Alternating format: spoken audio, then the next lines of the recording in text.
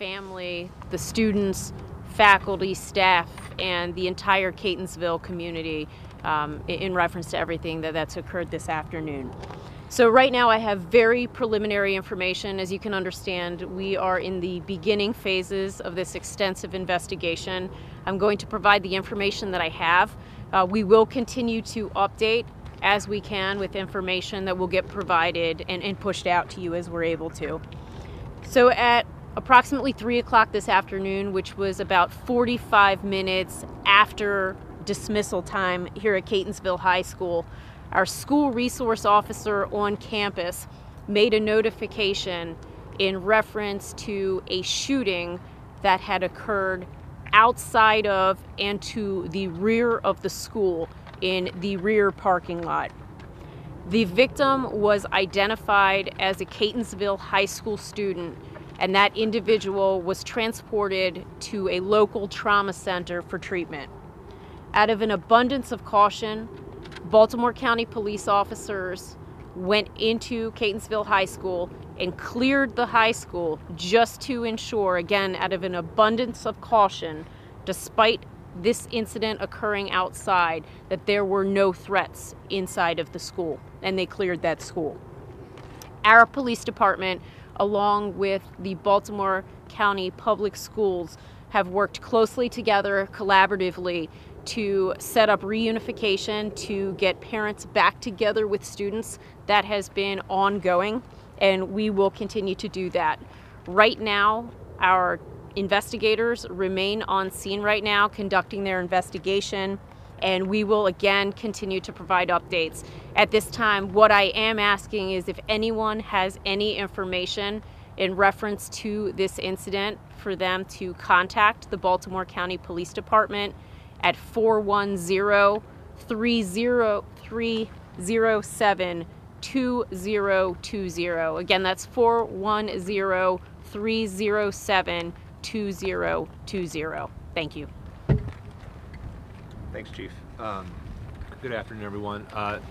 This morning, like thousands of other Baltimore County families, I sent my daughter to school here in Baltimore County, and I joined the Chief in sending my thoughts and prayers to the victim in this case, the victim's family, and the entire Catonsville school community.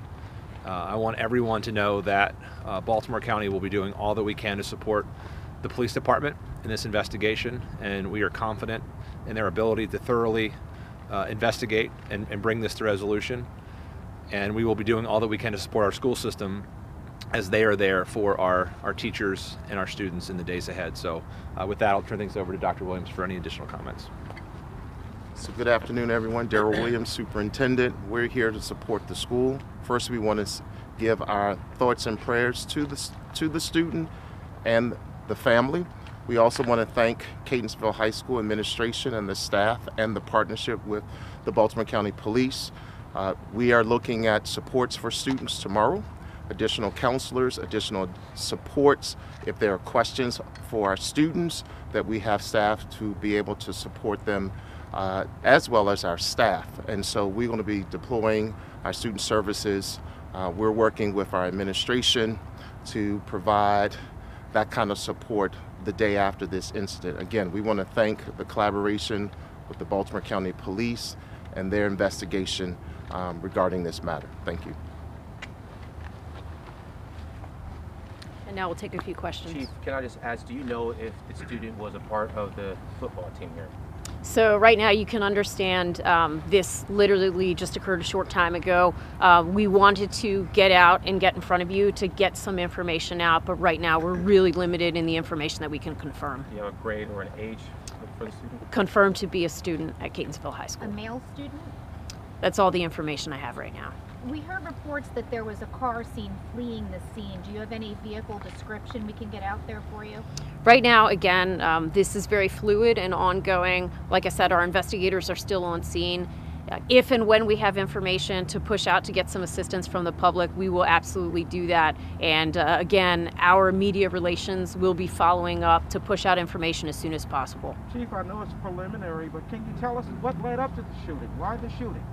Well, at the school? that's part of our investigation. It's a great question. We're going to run out every lead. That's part of our investigation, not only to figure out who's responsible and to bring them to justice. We are going to run this case out.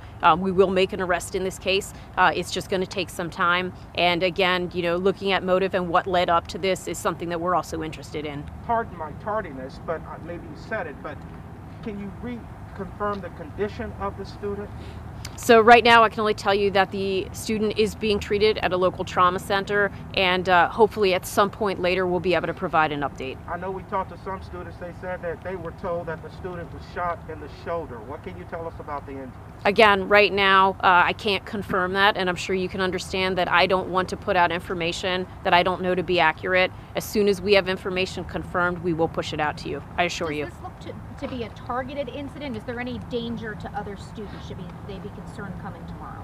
Right now, we are not looking at this as danger to other students. Again, part of the reason that we cleared the school, we wanted to get officers in the school. We're working very closely with Dr. Williams and the school system to make sure that we, just to bring people comfort, that we have heightened resources tomorrow. But again, at this time, we are not looking at this, that other individuals are still in danger. Last question. Aside from the County victim, Executive. anybody else hurt or taken to the hospital?